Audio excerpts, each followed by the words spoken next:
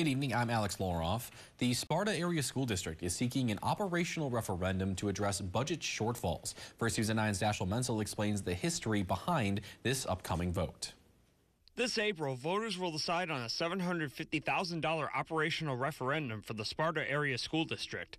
The district superintendent, Sam Russ, says if passed, the school district would use the money for operational needs. It's very important that we take care of our staff and take care of our kids, and this will really enhance and maintain reasonable class sizes, our academic offerings, our co-curricular offerings, and really make sure that we're doing our best for our kids and our community as we move forward. Taxpayers haven't always been on board for the school's referendums, which is why price for this referendum has been reduced. 2 years ago, our district did go for a $2.1 million operating referendum, and that was not successful.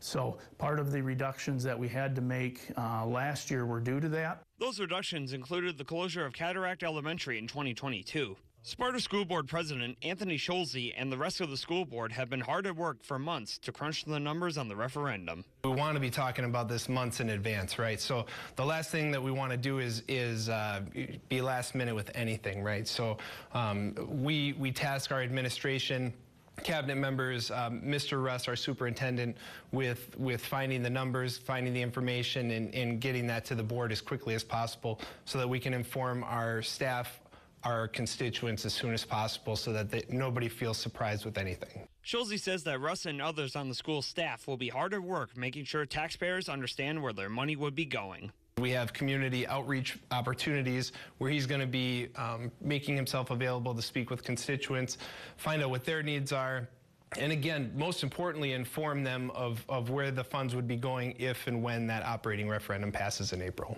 In Sparta, Dashiell Menzel, First News at 9.